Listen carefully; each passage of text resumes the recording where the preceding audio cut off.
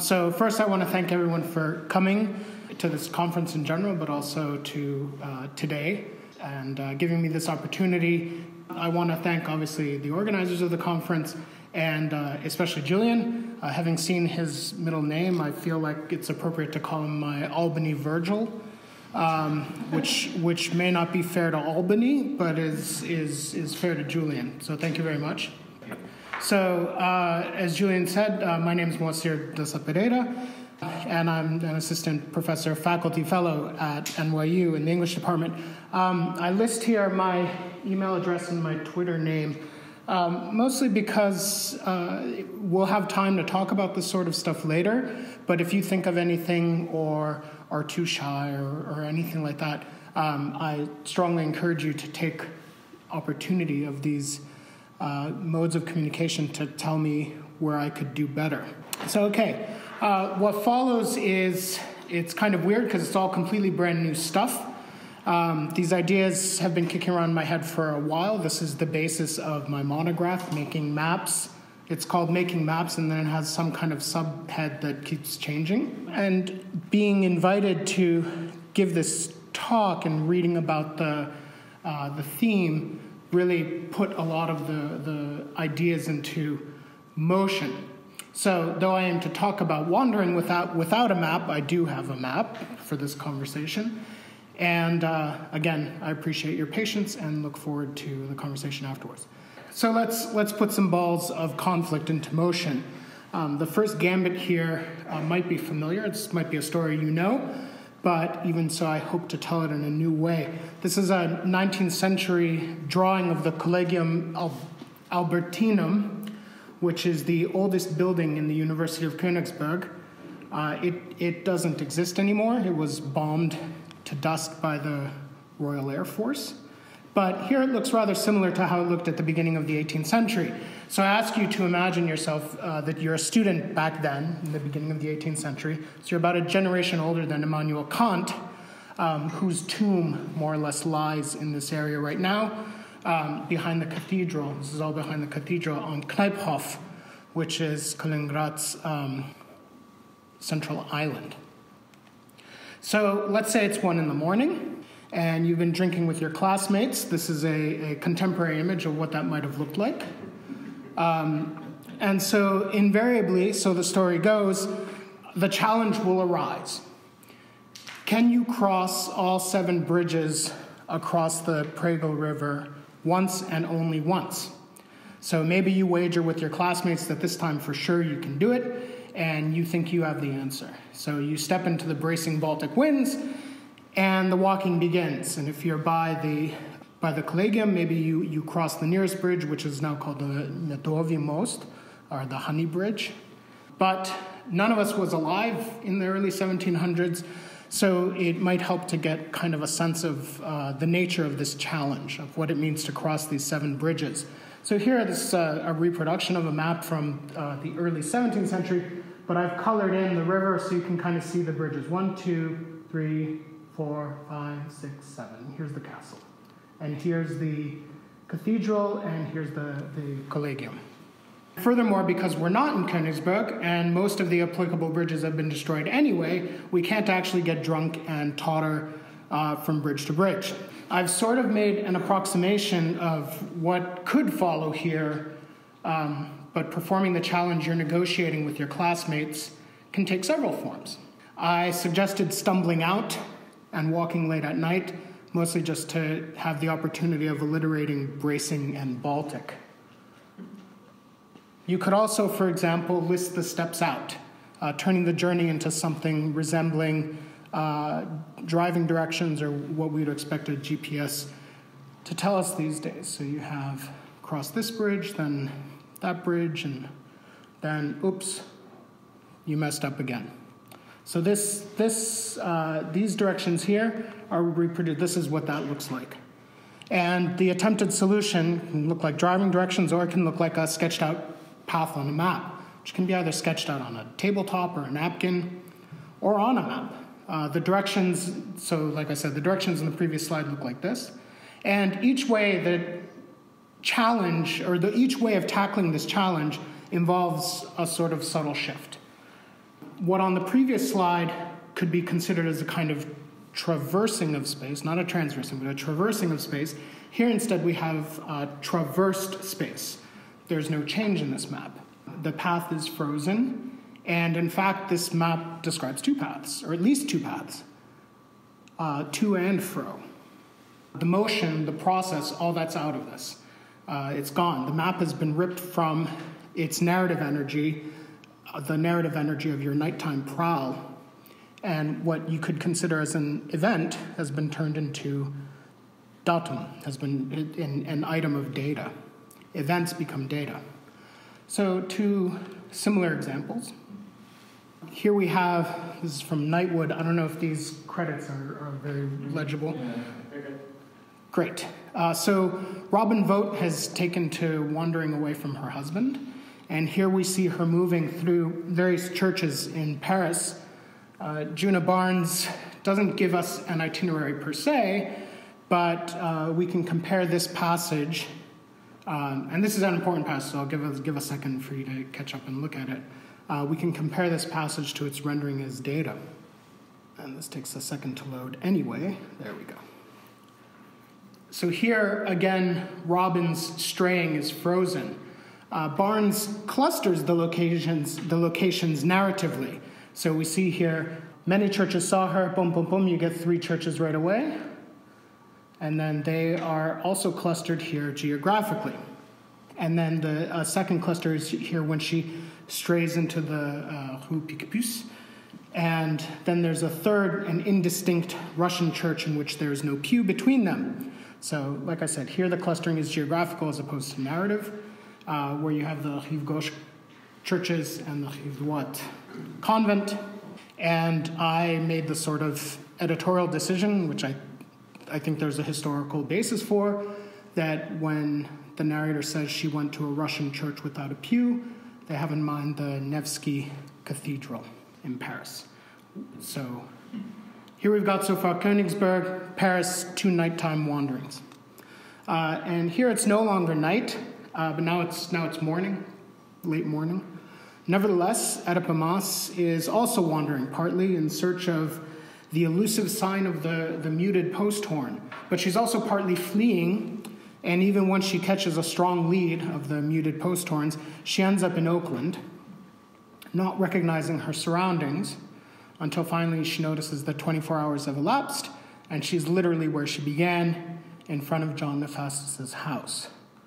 So as data, that looks something like this, the San Francisco side of it. So a map draws a strong line from the center of San Francisco to Oakland, but it seems very weird to think of this as a kind of representation of the quoted paragraph in full, and especially not even the beginning of the second, which is in Oakland and has this landscape that has lost all variety and ends up making Oedipa herself lost.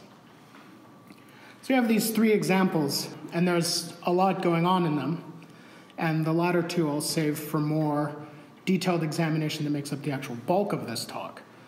But I want to finish with our Königsberg dilemma and aim to show that that drunken set of challenges demonstrates something to us about space.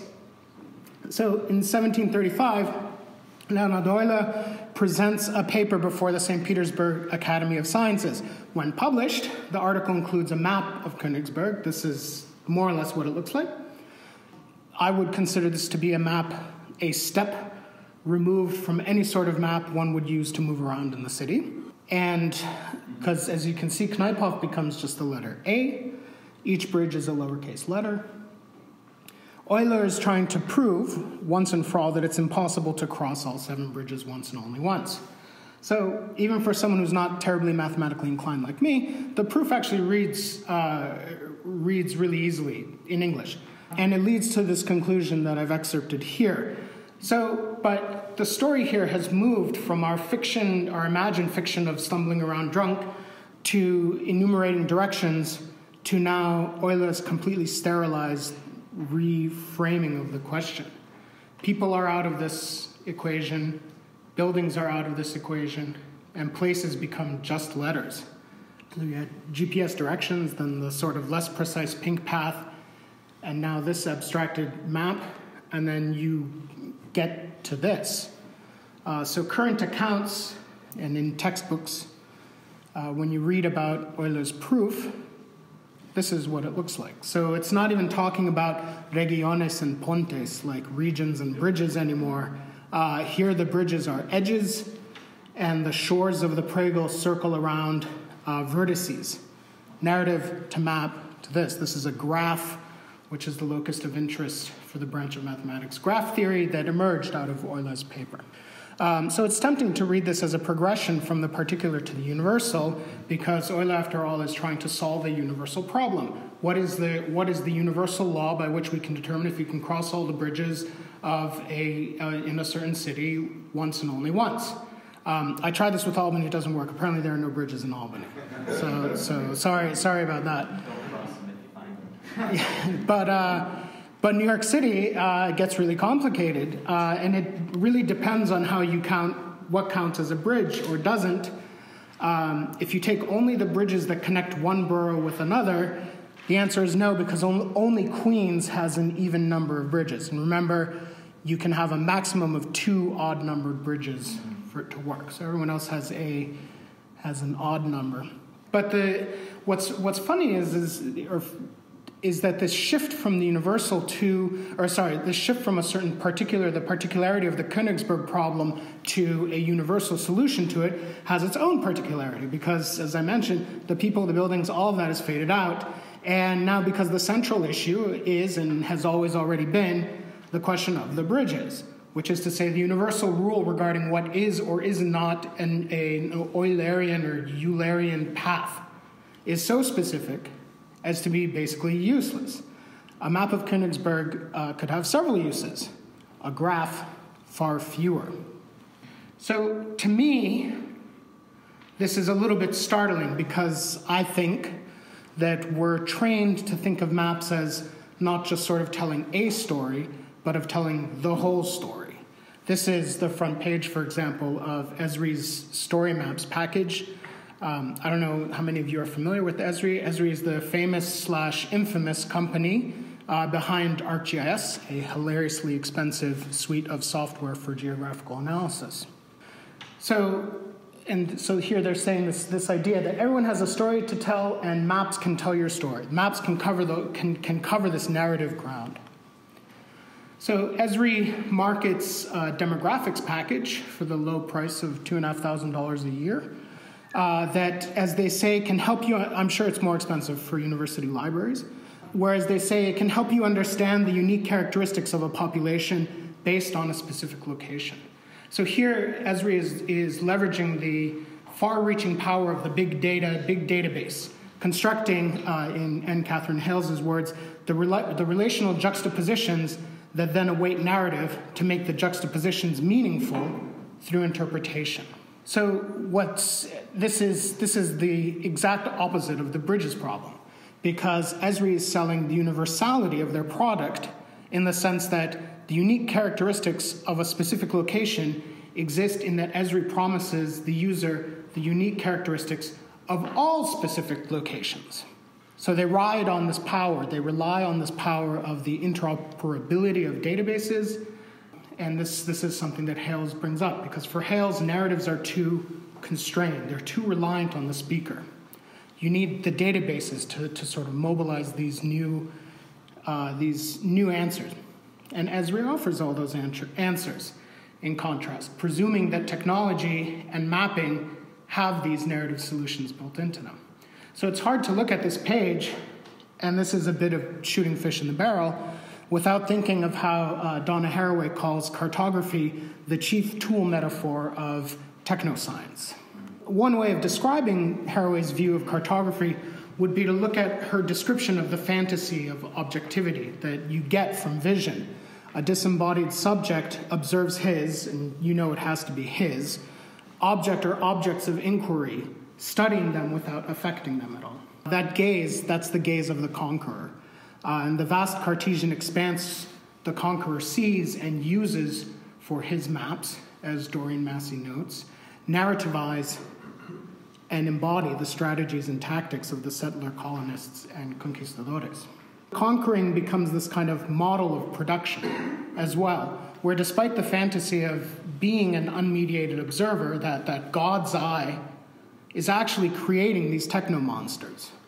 The lab, their cartographer's studio, and now the computer, both as a gaming device and as a data analysis tool, situate this reproduction of technoscience, thereby also pursuing the goals of technoscientific lubrication for capital. And it's hard for maps to shake this idea, this connection to transparency, which we see whenever we say a map is wrong. It's not the case that being wrong is a distinction that only some maps have, which should make them worthy of some kind of critique. All maps are wrong. That's the only reason we can make sense of them. So, for example, this map is not wrong in that it demonstrates the impossibility of completing an Eulerian path in New York City, but for nearly any other purpose, like getting me from my apartment to Penn Station yesterday morning, it's a travesty. It's wrong just because it doesn't present the information I expect. My maps that you'll see are wrong too, and turning to the text, the story, the narrative, turning the text, the story, the narrative into data instead of keeping it as a narrative and plotting it on a map does tremendous damage to something, it seems.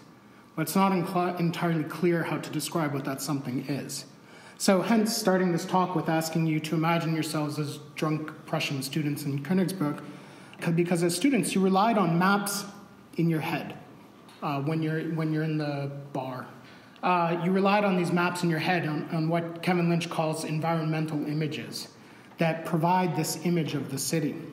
And so that's how, when sitting in that hospitium and drinking the night away, you know ahead of time that your proposed path won't work. On crossing the Kleimerbrücke back towards the castle, you realize there's no way to get back to Kneiphof without using one of the bridges you already used.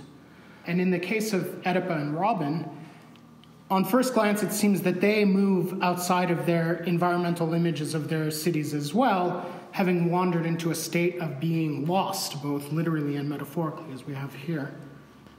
Further, as they move into areas less sketched in their images, the distinctions become fainter. A Russian church, not the Nevsky Cathedral. Or, as in Oakland, the landscape becomes indistinct, lacking mental touch points that can bring the picture into focus. So Lynch prioritizes this masculinist visuality with his image of the city, focusing, as he says, on the physicality of the city as the independent variable. That's what gives it its legibility.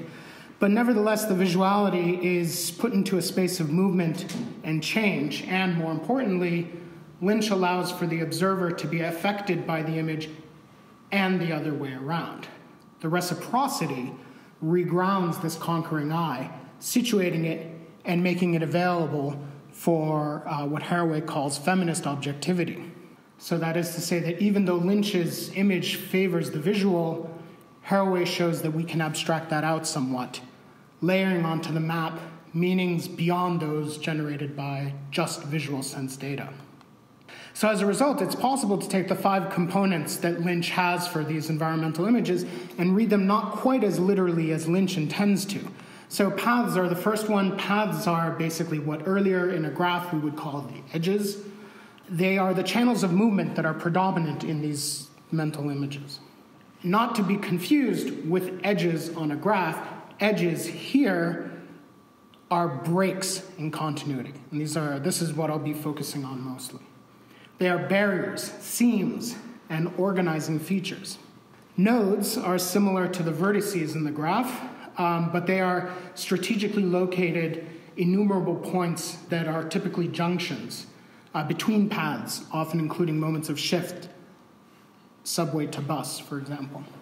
Districts are homogeneous, enterable areas that are always distinguishable from inside, and landmarks, on the other hand, are unenterable points of reference.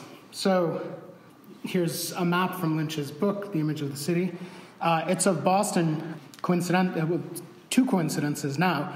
So it's coincidentally a map of Boston, which was also the map in the Esri demographics slide from earlier, and also it answers the question of what the central artery used to look like, the answer is, do I have this right?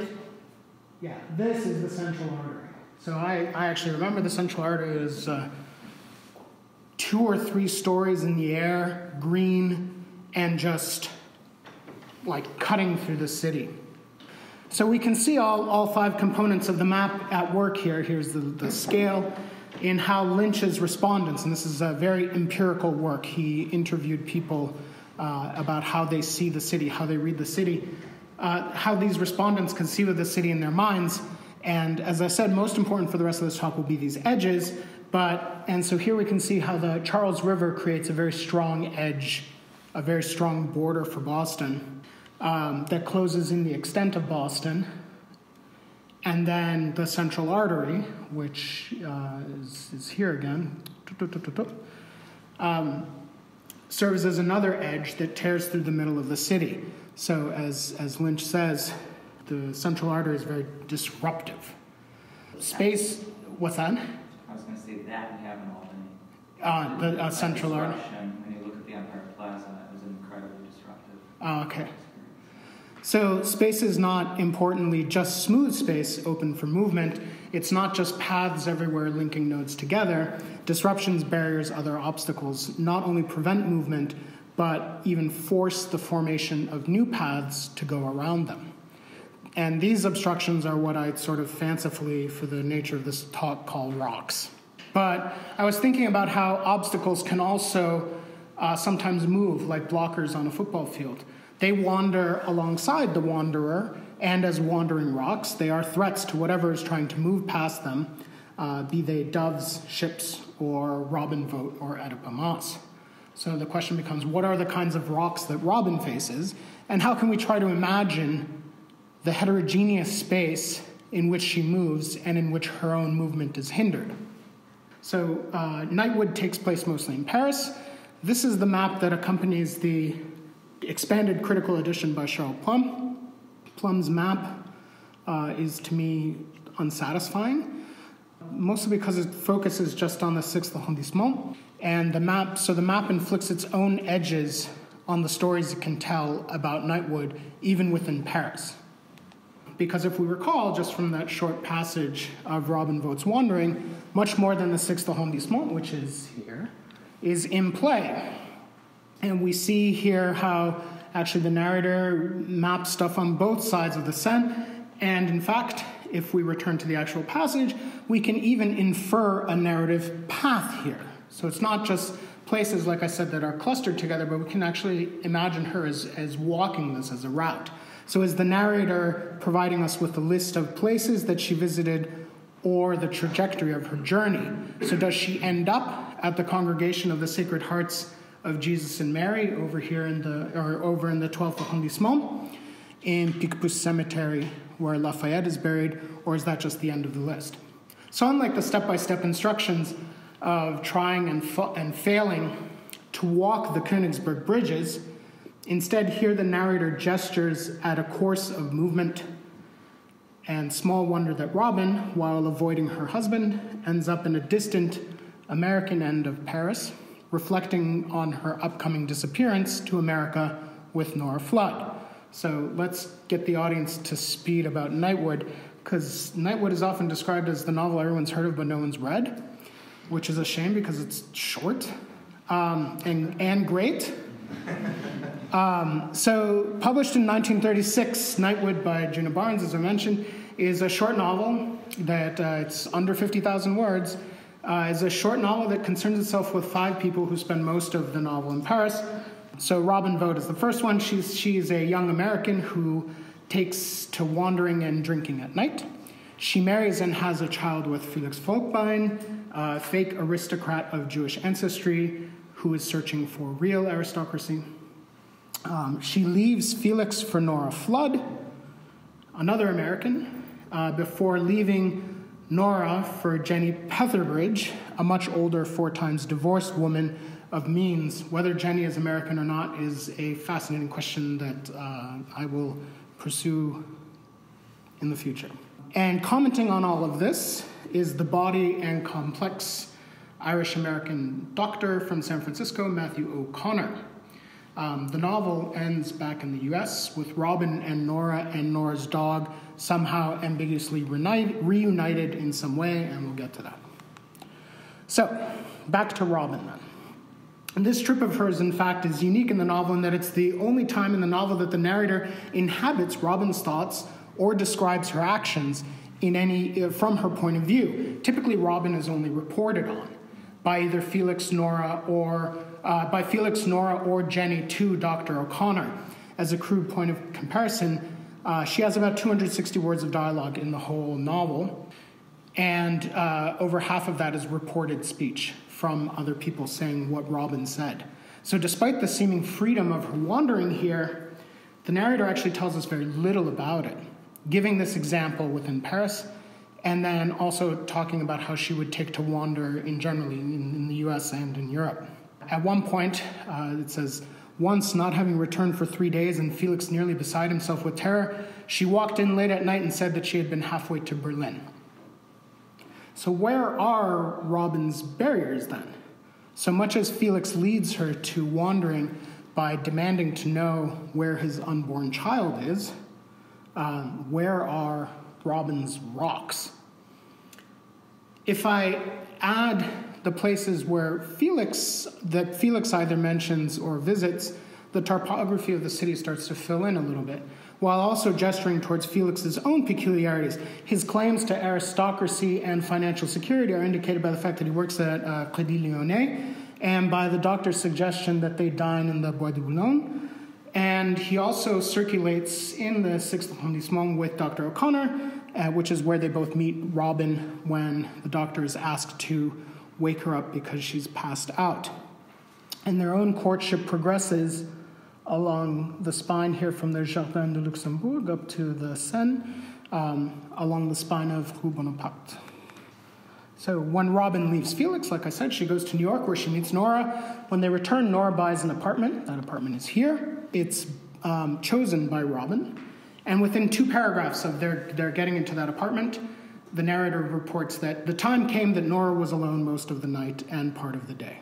So they get the apartment, and Robin is immediately wandering again. So Robin becomes the wanderer again. Nora merely chases, and other than an incident in Montparnasse, Nora is rather pushed out of the geographic space of the novel.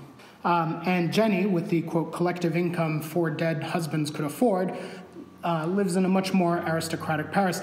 She lives at the Champs-Élysées up here, and goes to the Opera here, which is where she actually meets Robin, and dines both in the Bois de Boulogne and at Ambassadeur, because, as the narrator Riley notes, Jenny feared meeting Nora.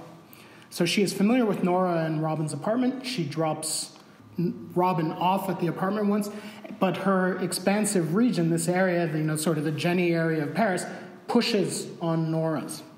Which is perfectly fitting because the chapter in which she's introduced is called The Squatter and includes this observation from the narrator, which explains that Jenny can only impersonate and fill in regions to choke away the originals that she is copying. So even the central story that's related to her in the novel, in the narrative, which is of a carriage trip with Robin, Dr. O'Connor, the young girl Sylvia, and an English woman that Robin picks up at one of Jenny's parties, is copied. So the main story is duplicated, told once from the perspective of the narrator and once from O'Connor's perspective. And we can see it on the map, and I'll explain it in a second, because as Alex Christie and Katie Tanigawa note, in the 2 tellings of the stories, the trajectories are reversed. So when the narrator describes the story, they leave Jenny's, which is somewhere around here, and head for the Bois, which is here. And then soon after they're, quote, long past the pond, which is here, long past the pond and the park, and we're circling back again toward the lower parts of town. And then Jenny strikes Robin, and they drop Robin off at the apartment. In O'Connor's retelling, however, quote, we went riding down the Champs-Élysées, went straight as a die over the Pont Neuf, and then whirled around into Rue de Cherche-Midi. God forgive us. The forest, the Bois de Boulogne, is completely ignored. And then finally, when we add O'Connor to this map, we see that the image spreads widely over the city in comparison. Not only is he involved in the many places with other characters, but he himself details in digressions about his how he goes cruising for men in the Bastille, how he tries to masturbate in the Saint Mary Church here and fails, and so on. And so, but we can see once we plot all 5 characters just how far away Robin's trip to the Picpus cemetery actually is. So some close reading now might actually better place Robin within the city. When Felix and O'Connor come across her at her hotel, the narrator presents Robin as a kind of phantasm. First, her hotel is so indistinct that it could move through the night unnoticed, the very hotel, much in the way Robin aims to. Robin herself is described as somnambule, the word that also names the chapter in which we meet Robin. Robin moves at night like a sleepwalker, but also flitting between these two worlds, between being awake and being asleep. Furthermore, the narrator frequently gestures towards a destruction or ephemerality to Robin. So here her life has these luminous deteriorations. A few paragraphs later, and after trying to get her to her feet and prove she's all right, the narrator describes how she, quote, fell back into the pose of her annihilation. Felix is overcome by her instability. She's at once a static statue, static like a map, but also she shows the effect of the wind on her. A person not quite split, it's too easy to say split, but more out of phase.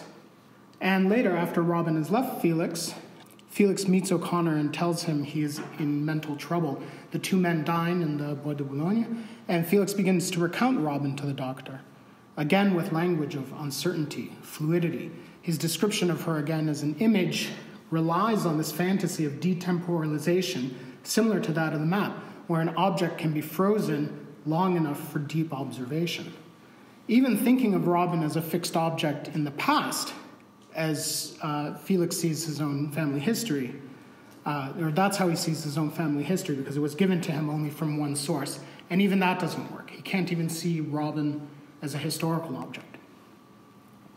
But we're looking for rocks here, however, but the problem is that Robin doesn't really seem to have any, at least none we can see. She is, in fact, an exercise in this very uncertainty herself, the empty center, in the words of Teresa de Loretas, around which the lives and passions of the others spin.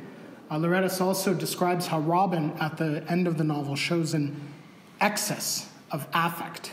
That excess seems to render Robin diffuse, exploded all over the map into invisibility, like atoms inside a box. Felix can only see snapshots of her, images that are useless as soon as they exist. Here, O'Connor tells Nora that Robin is this eternal momentary, moving out of the frame with every tick. And yet, capturing Robin's elusivity is precisely what O'Connor commands Nora to do. She has to bend time backwards and bring Robin to her. And here's the spatial twist in the novel, because where this fate gets unspun.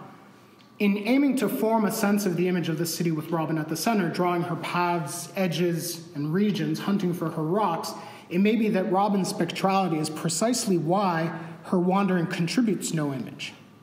She's all image herself, represented to the reader in others' narratives, always the you who is addressed, and never the I who expresses.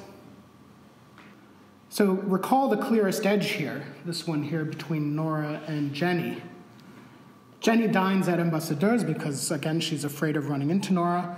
And when the only time when they come into some kind of contact spatially by accident or so, Jenny is stopped in the garden, disinclined to go further and confront Nora as well, reaching her own edge. So even though she sort of is able to expand her pressure over the course of Paris, when it comes to the apartment, she stops at the garden.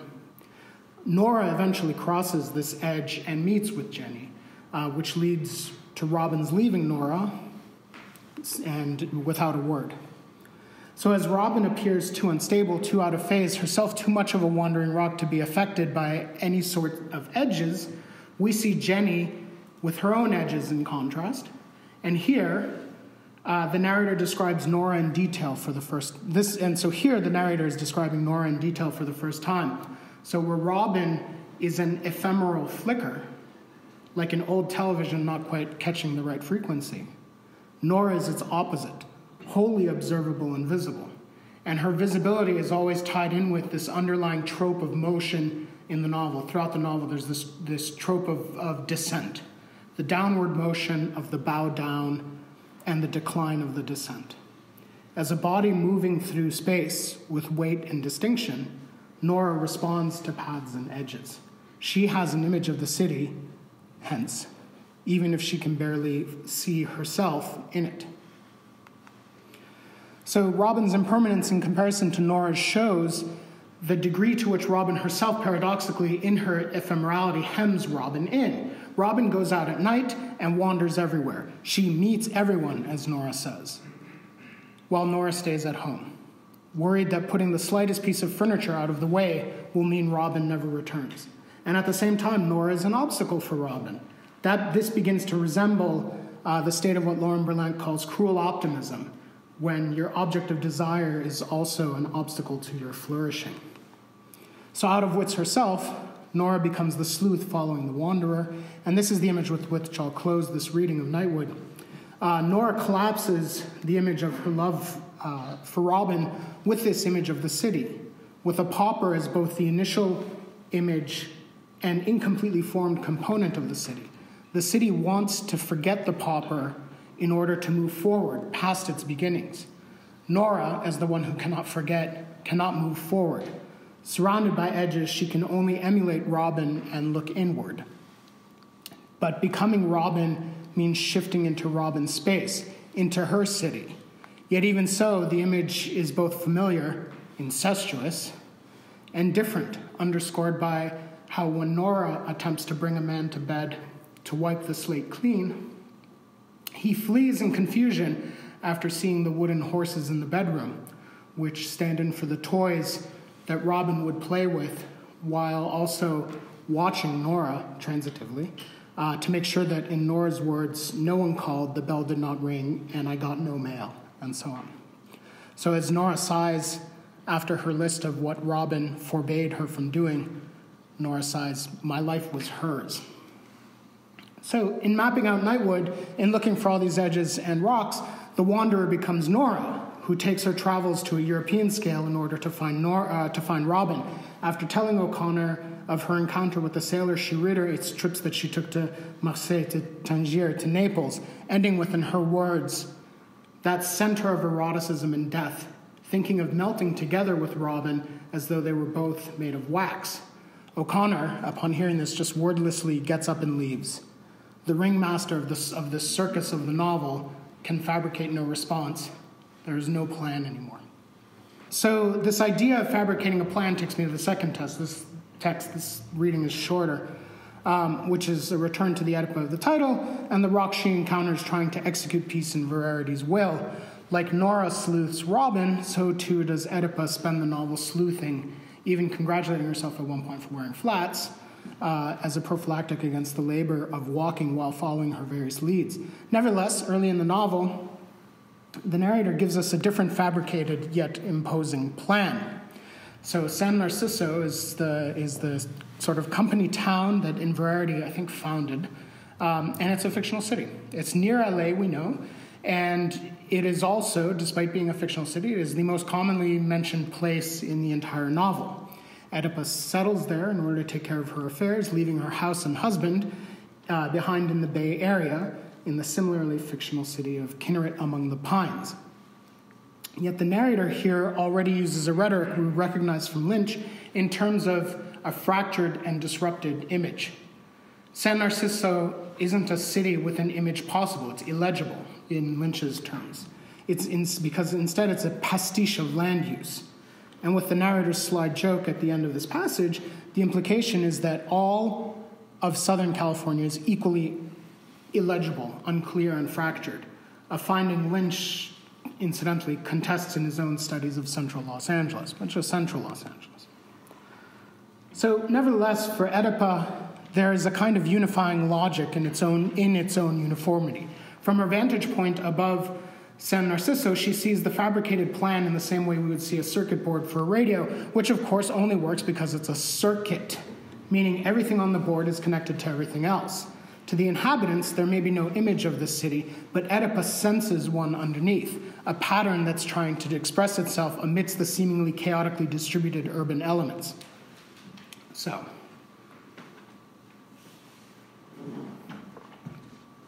San Narciso's fictionality plays a vital role in imagining the space of Crying of Lot 49. The narrator has already, with Oedipa's help, made a stark distinction between the Bay Area and Southern California. And if we read that divide against the quote-unquote real places in the novel and the fictional, or fake for brevity, fake places in the novel, we see an alignment in the Bay Area with mappable places that correspond to the worlds of the reader, or could, while places in Los Angeles exist more just in Pynchon's imagination. And this is, of course, in contrast with Nightwood, where basically all the places are mappable in some sense. So these are the raw numbers for specific places. So in other words, of the 20 places, 20 total places mentioned in the LA area, 7 are real and 13 are fake. So, but let's add instead how many times total these real and fake places are mentioned in the LA and Bay Area. And now we see how central San Narciso becomes to the novel. The entire geography Pynchon creates, from Echo Courts, where Oedipa stays, through Tremaine's swastika shop, which is mentioned only at the end of the novel, San Narciso contributes to this majority of the fictionality of the novel's geography as a whole. Another way, when the novel looks to Los Angeles, it creates a fictional topography of cities, stores, malls, businesses, etc. that don't exist.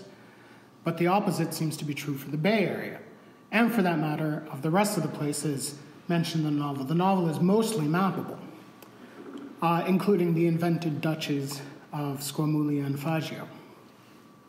So, however, as the story with the Königsberg Bridges, the narrative is also important. It's important to remember that these are not just arbitrary places in a fixed space, in a slide. Pynchon unwinds them for us in order. And so I wanted to see if it's the case that it's just that, so just like fictional places are clustered around Los Angeles, if it's also the case that fictional places are clustered within the text, if they're narratively clustered. So this chart sort of shows the difference between real and fictional places in the novel. And you can see that it grows, which means that more and more real places are being mentioned as opposed to fictional places. And most notable, or very notable, for example, is this surge right here, which is around page 49, incidentally, when Peter Fallopian begins to explain the Peter Pingwood Society, and then its slow descent shortly thereafter, when the tale of Squamulia and Fagio follows.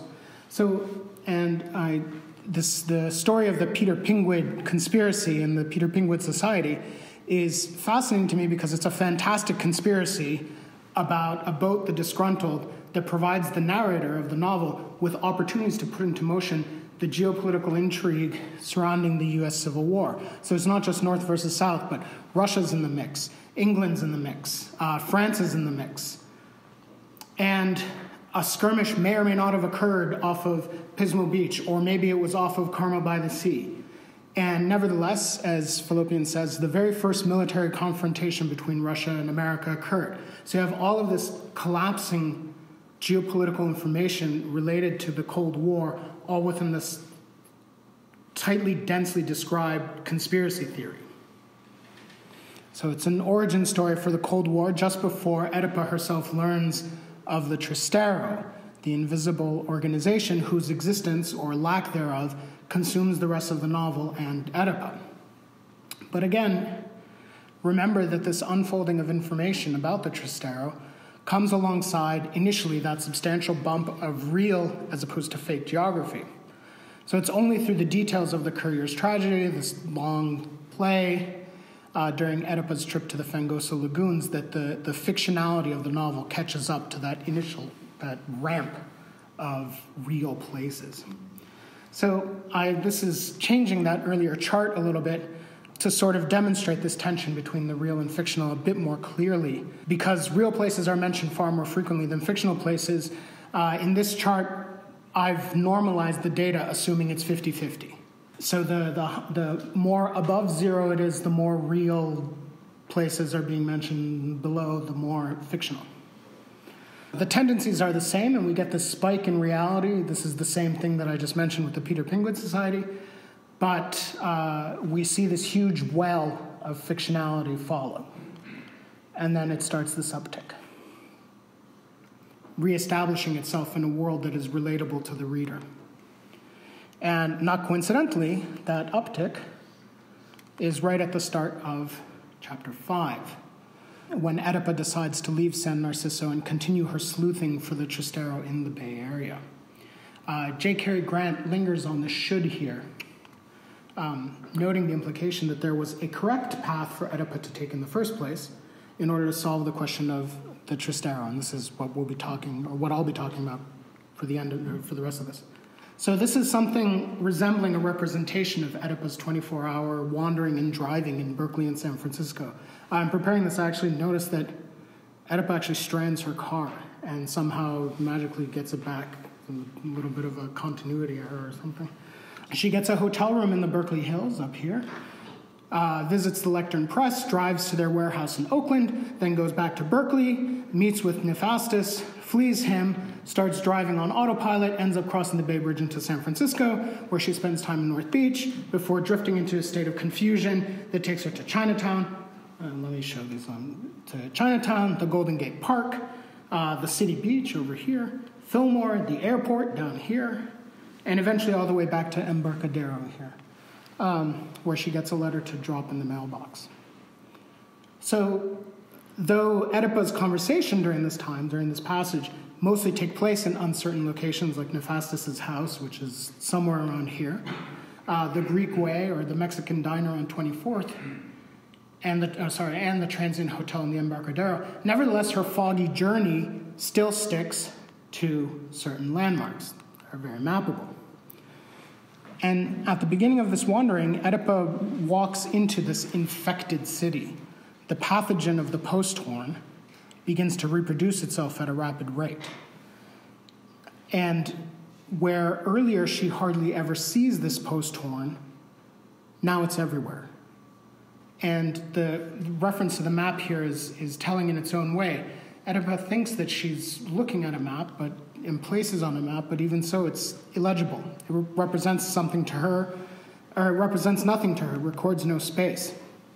So in Nightwood, the different characters are spatially distributed differently. We can see how Jenny creates edges that Nora can't push through, and how the image of Robin's freedom in the night becomes an obstacle for Nora when she tries to move through the city similarly. But here, instead of a distribution of regions like Lynch's image, we see instead a kind of layering, or even better, as Jesus Arabo explains in the novel, an intrusion of another world. Hence the charts to begin this section. The familiar San Francisco, legible to readers of Pynchon's novel, is intruded upon by the world of Trastero. Oedipa could have just as easily have seen the post horn distributed around San Narciso. She first learns about it then, and all the leads that she gets about the Trastero lead her back to San Narciso anyway. But it doesn't work that way. Instead, during a particularly rich section of the novel in terms of quote-unquote real-world geographic data, is when the Trastero marks itself most visibly. But because a kind of withdrawal is impossible, a new world, a space cut across and spliced, perhaps transversed, needs to be created. So this brings us back to Lynch's image of the city, the breathing, lively space that exists outside of a map, but also outside of simply a narrative.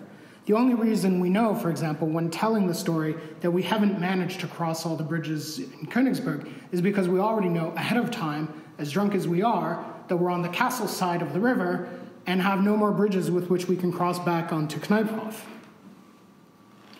And so the last line from Crying of Lot 49 that I'll quote could just as easily be from Nightwood. So in separating these places out, mentioned in Pynchon's novel, I'm inflicting a sort of binary just for the sake of creating an argument. But I think I've also shown that the binary not only reinforces itself, but attracts attention to itself. Again, when Oedipa is wandering in the real recognizable San Francisco, that's when she's in contact with Silent Tristero's empire. The worlds are colliding and drawing a new map. Her difficulty of sorting the night into real and dreamed reflects that of the reader, who is also stitching maps together, not as layers, with a fictional world atop a real world, but as collisions.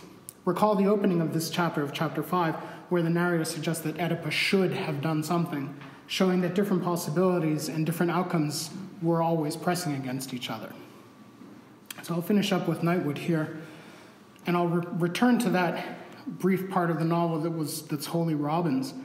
Amy Wells finds Robin straying towards the convent particularly notable because although it's totally ignored in touristic Paris, to the degree that in Plum's critical edition, Plum lists the convent as unknown, location unknown, the convent is notable for being the final resting place of Lafayette, meaning it contributes to the intruding Americanized Paris atop the Paris of the old churches Robin visits, an intrusion duplicated by the arrivals of the Americans Robin, Nora O'Connor, and of course, Juna Barnes herself. So Wells argues for something rather similar to what Jonathan Flatley calls an affective map, the picture, quote, we all carry around with us on which are recorded the affective values of the various sites and situations that constitute our social worlds. An affective image of the city and lingering affective relationship to America brings Robin to this hybridized space where even soils are mixed. It's soil from the top of Bunker Hill that's on Lafayette's casket. So the pull of America brings Robin and Jenny to the U.S., where Robin begins wandering again until she ends up out west on Nora's property, interacting with Nora's dog in a scene that's read as sexual, bestial, unstable, and more. But it is certainly also a culmination of the human-animal hybridity explicit in Robin throughout the novel. When we first see her, she's very famously referred to as an eland, a kind of antelope, in a bridal veil. The intrusion of another world in Pynchon is also the intrusion of Robin on Nora's world, the intrusion of the canine into the Robinine, as it were, in all of its senses. So for Doreen Massey, space is endlessly generative by its very nature. And the talks here at this conference have reaffirmed this insight from multiple vantage points. So while, like in Euleri and Königsberg, a map can become so specifically aligned with a task as to become useless, in Barnes's Paris and Pynchon's Bay Area, the map also provides a place for us to put these, quote, potentially dissonant or concordant narratives into clearer conversation.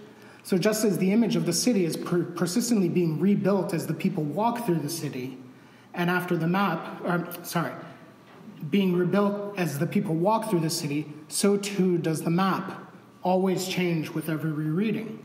And after the map, the texts themselves, and ultimately the world's hosting intrusions and remaining, and ultimately the world's hosting these intrusions remain forever different because of them.